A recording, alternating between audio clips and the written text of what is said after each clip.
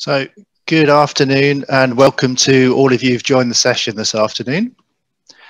My name is John Paul Way. I'm better known as JP, and I'm one of the managing directors in HSBC's UK banking team.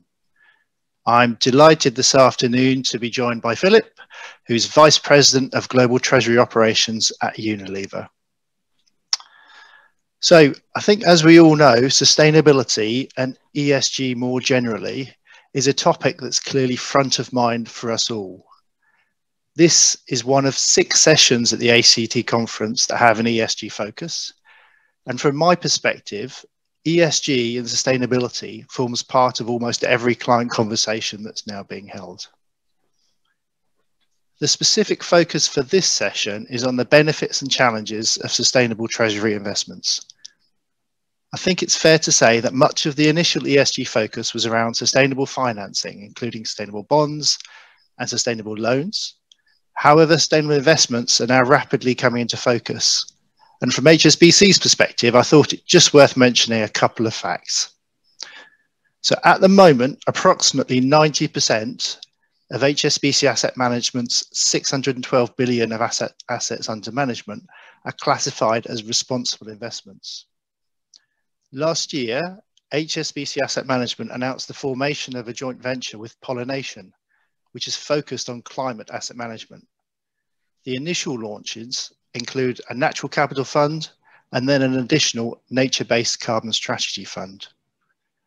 Later on this summer, in response to client demand and client conversations, we're launching a range of ESG-specific money market funds.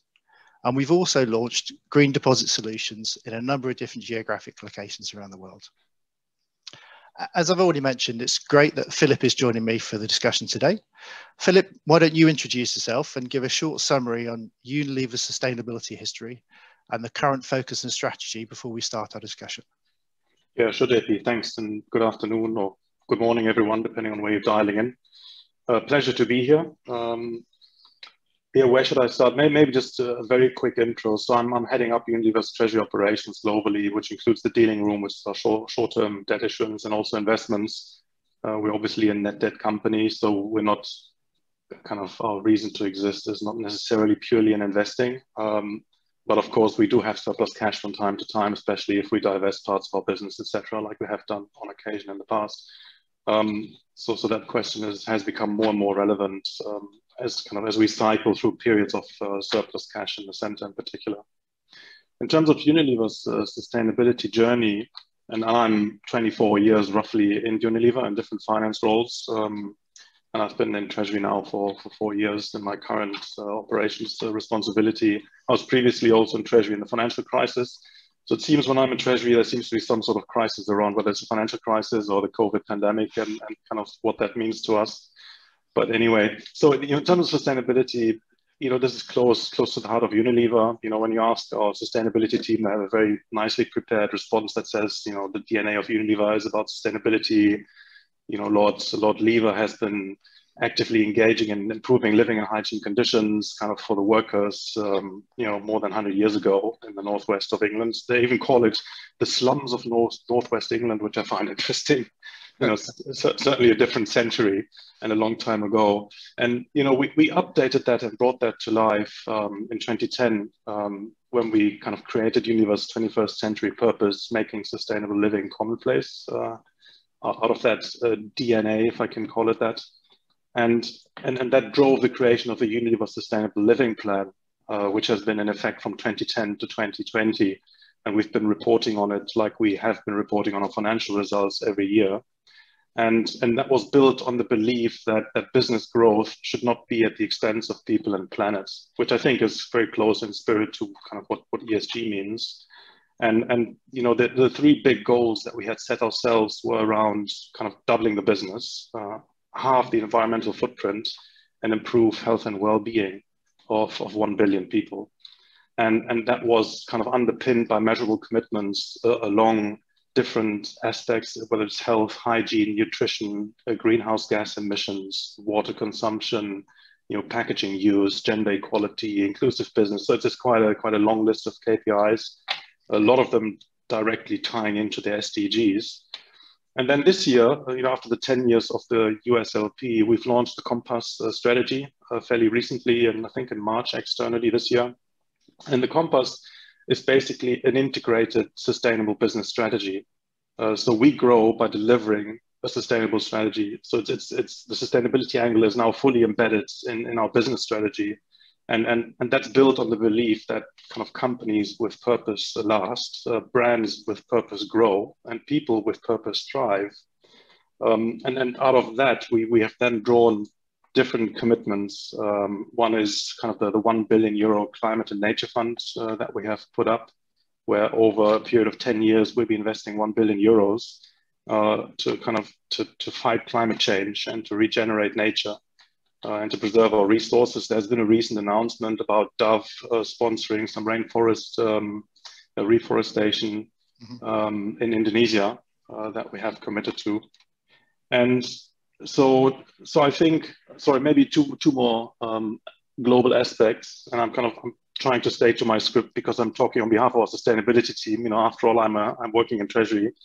But the two main goals that are important to mention, and they have a lot of detail underneath, but the top goals are that we in our operations, so scope 1 and 2 emissions, we want to have zero CO2 emissions by 2030.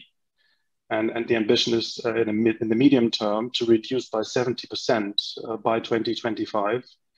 And then to be net zero, including scope 3 emissions, which is our supply chain. So the suppliers upstream and also our distribution downstream. To be net zero by 2039. And of course, just to bring it back to Treasury now,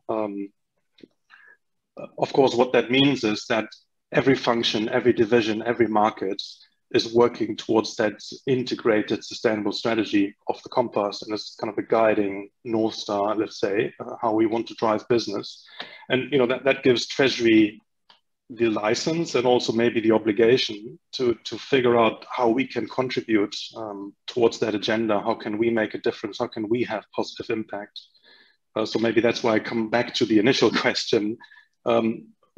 Why sustainable investing? Why is that relevant? So maybe I'll pause here and then see what you have to say to that, JP.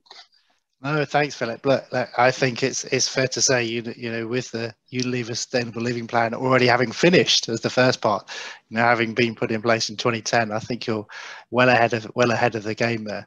And it's interesting. You covered it, in some of the comments you were just making there. But how does Treasury really fit into the overall, or how does the ESG policy really fit into the overall Treasury strategy? Yeah. As a team, we sat down, year and a half, 2 years ago, to think about kind of what's our purpose, what's our reason of existence in the organization. And, to us, we defined it as kind of we're the guardians of cash and debt on behalf of the group. And we manage the financial risks for the group to enable the group to focus on doing what they need to do so the business can actually go and achieve the ambition that it has. And part of our purpose, we need then look at what are the values that are driving what we do. I think pioneering is one of our core values. Again, looking back to Lord Lever, et cetera, and it's actually quite fun. So we're constantly looking around us, and then Treasury is very externally focused, of course, and that gives us lots of stimulus and insights and ideas. What could we be doing better? How can we become a little better every day? And I think that fits nicely with our kind of relationship approach to banking, because we've worked with our top relationship banks, and of course HSBC is one of them. Disclaimer at this stage. We've worked together for a long time. I'll ignore that at this stage, I think, Philip. Well, I remember we celebrated our 100-year anniversary almost a decade ago now, or something like that. So anyway, we've been working together for a long time, and for a good reason, JP. But of course, what it also allows us is to challenge our partner banks to say, come up with something that's relevant. We are trying to figure out how can we as Treasury contribute positively to the agenda. And of course, when you wind the clock back 2 years, there were not that many green deposit solutions out there, or sustainable investments, or however you want to call them. So we actually had to push our partners and say, hey, we'd like this. Can you come up with a solution? So was that when you first had your first sustainable investment back in 2 years ago? 2019? Yeah, roughly that. I mean, we had our first green bond in sterling in 2014, so we were kind of to the point of pioneering. You were one of the first corporates to issue a green bond with the pain that brought at the time. But we definitely have an appetite, and it's in our values to to pioneer and improve and pave the way. And so in 2019, we had our first ESG deposit with one of our relationship banks. And over the course of the last, call it 2 years, we've scaled that up to 9 of our relationship banks are able to provide such a product. And the journey has been kind of a little bit, well, not bumpy, shall I say, but we had to ask for it in some instances, and it wasn't so easy for banks to come up. I mean, I think later on we're going to come to some of the challenges, so I won't kind of spoil it here. But it's been a prominent topic. Oh, I think that's always one of the challenges you come across when you're a pioneer in the investor there. So, I mean, just focusing specifically on the investments, Philip. How do you and the team at Unilever evaluate the different sustainability-focused investment opportunities that are available? I guess in particular, how do you make sure that these aren't just greenwash products and that these are actually real sustainable or ESG-linked investments? Yeah, I think that's a key point you're making here.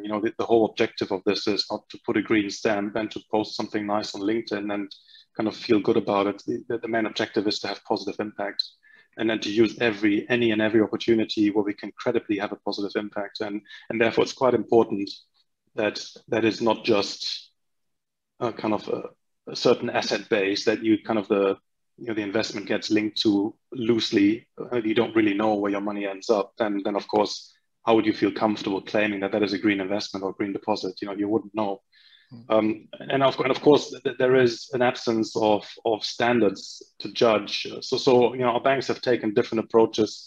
I think the ultimate test for us was to say, do we feel comfortable that the money that we are investing ends up supporting what it is supposed to support? And then, of course, the different banks have come up with different assurance processes around it, sometimes with an independent third-party opinion saying, okay, here's how the pool of green loans has been ring-fenced, and here's how they're linked into the the green deposits that some of the clients are placing into that pool.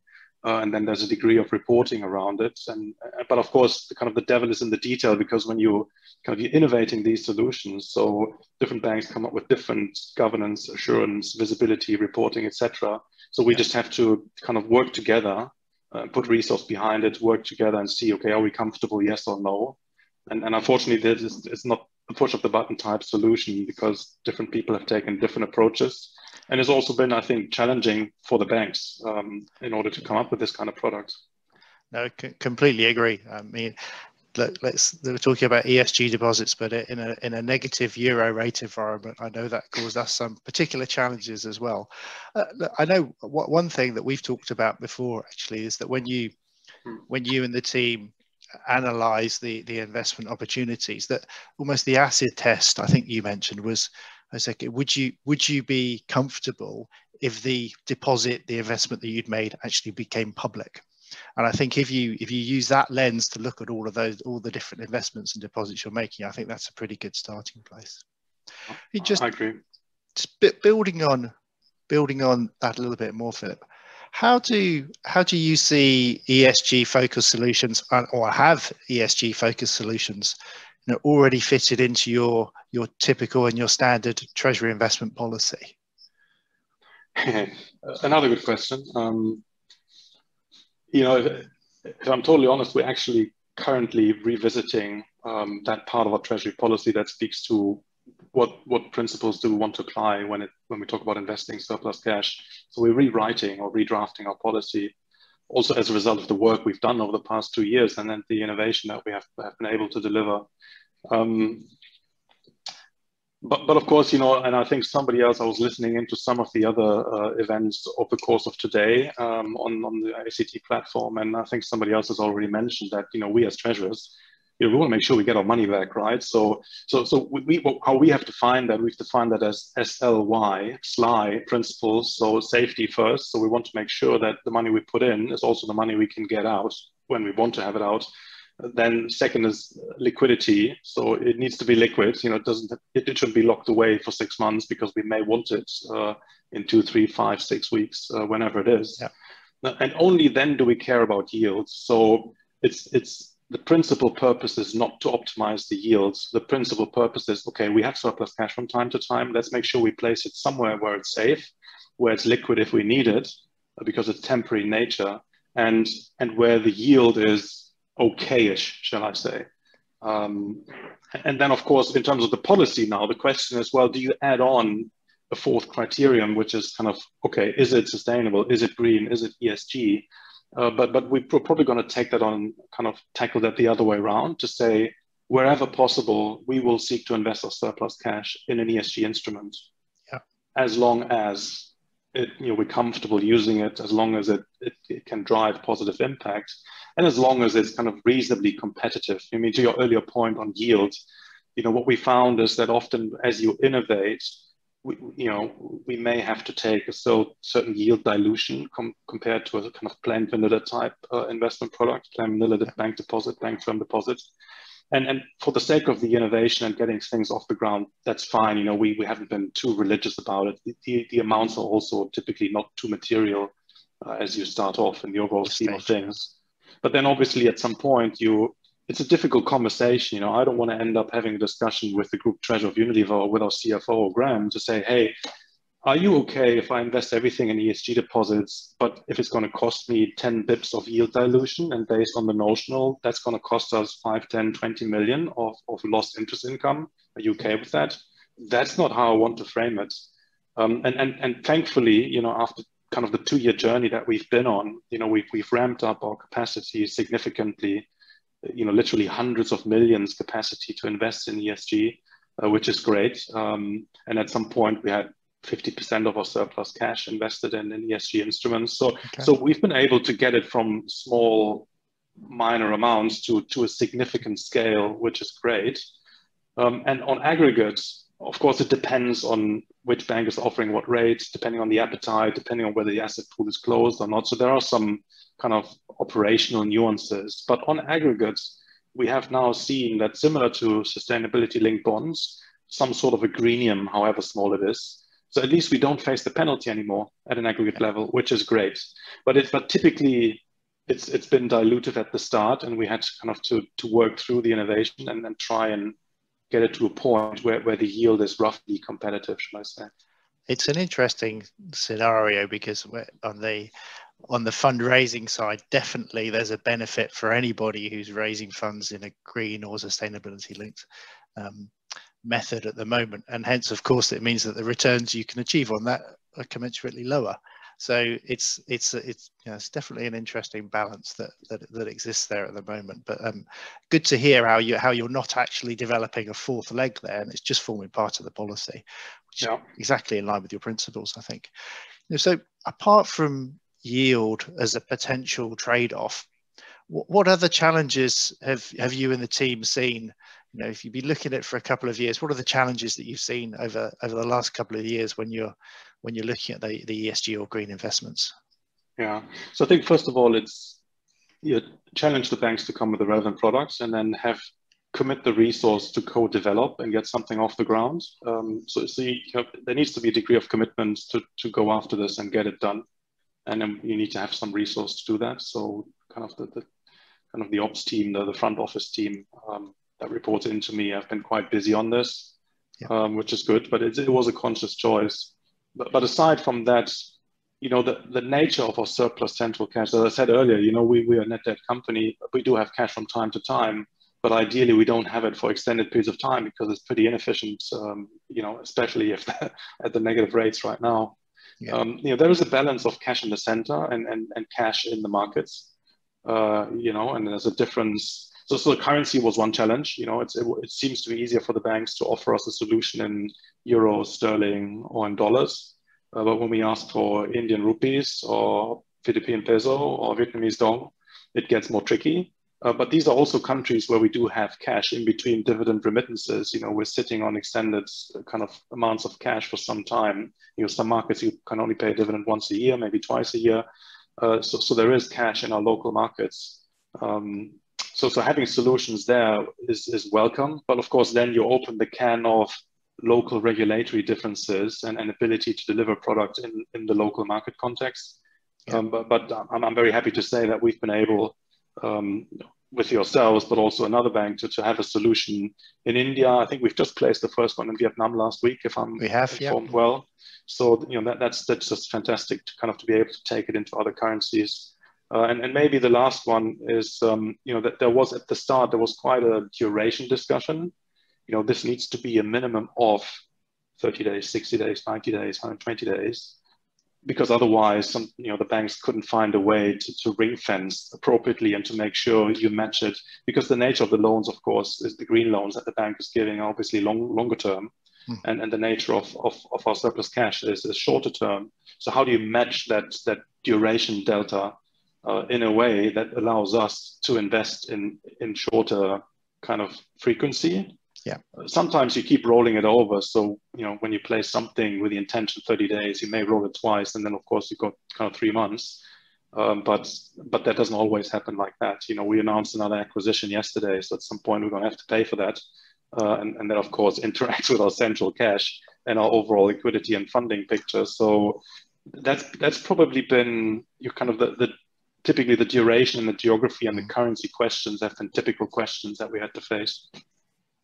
No, it's a very good point, and I think from a banking perspective and a lending perspective, actually there's been a number of different challenges. One is to actually identify the green loans or the sustainable loans that are there in the first place. Usually for the largest clients like Unilever, there's very few drawn term loans that can then actually be allocated towards deposits as well.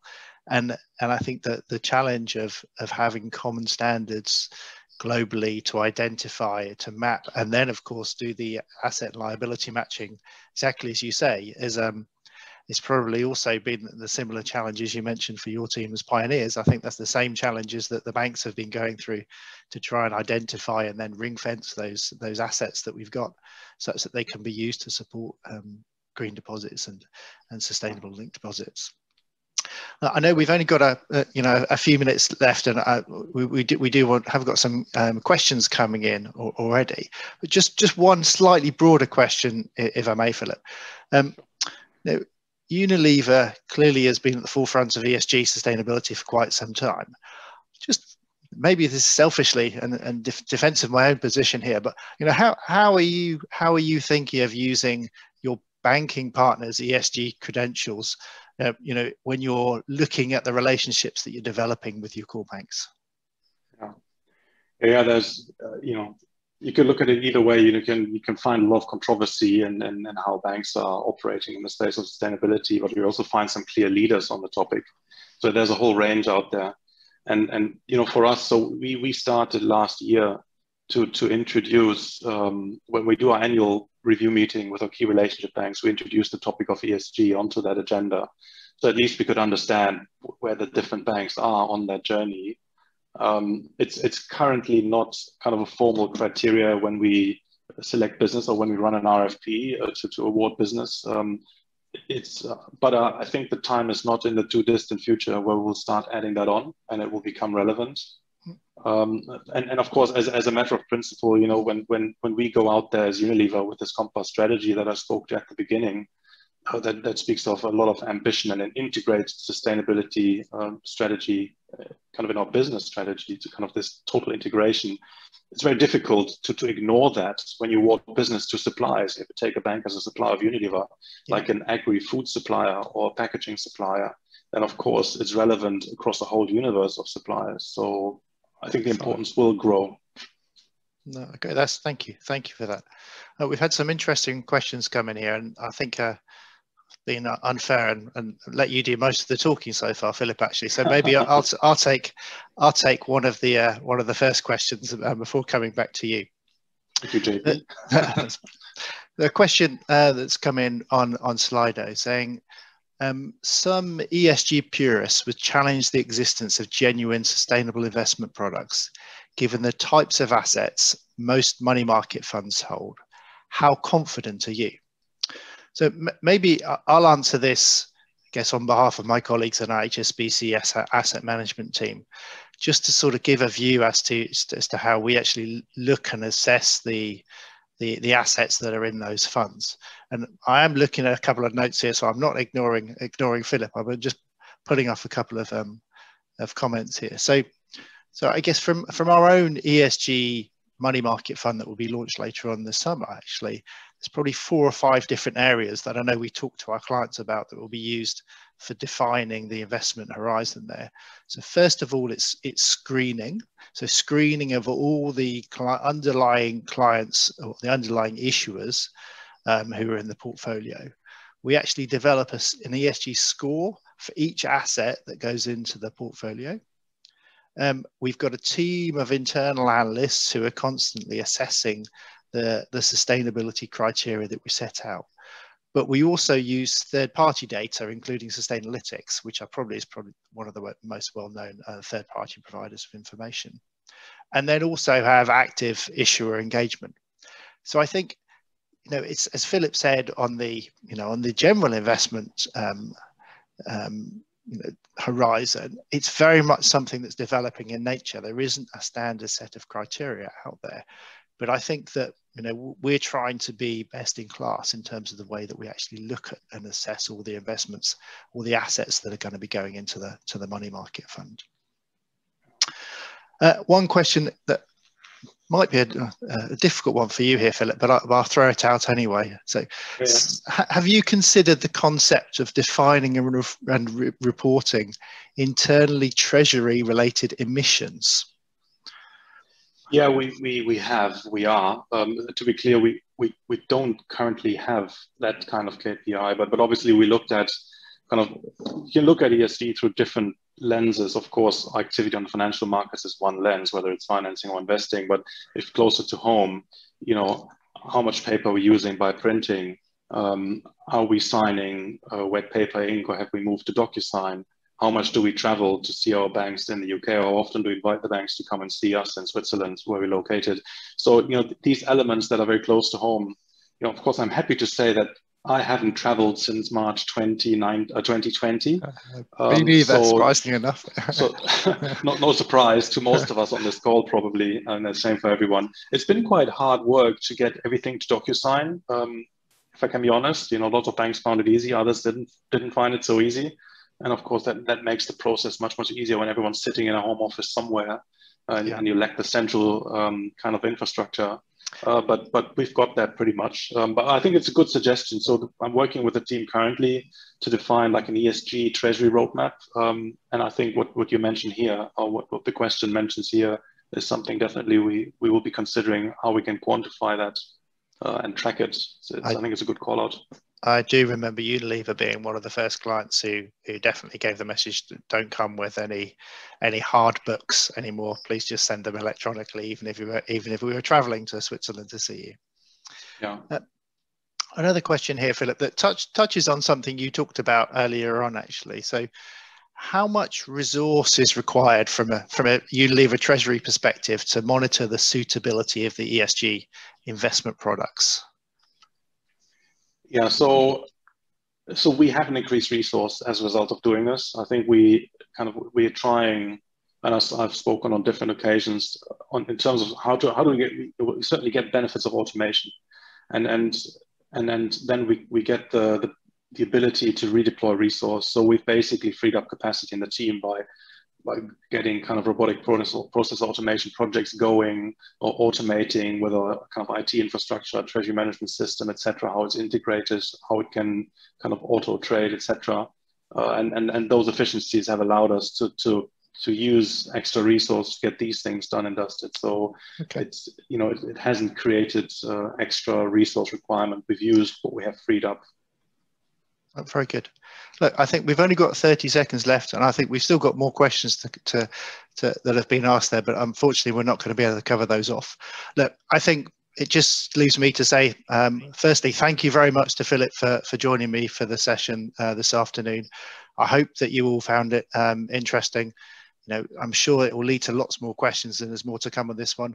But thank you very much again to Philip. Thank you to everyone who's joined us on the session this afternoon, and enjoy the rest of the day. Thanks very much. Many thanks, JP. Thanks, everyone. And an invitation to all my corporate treasury peers. Feel free to reach out if you have any questions or would like to discuss further. Thank you, Philip.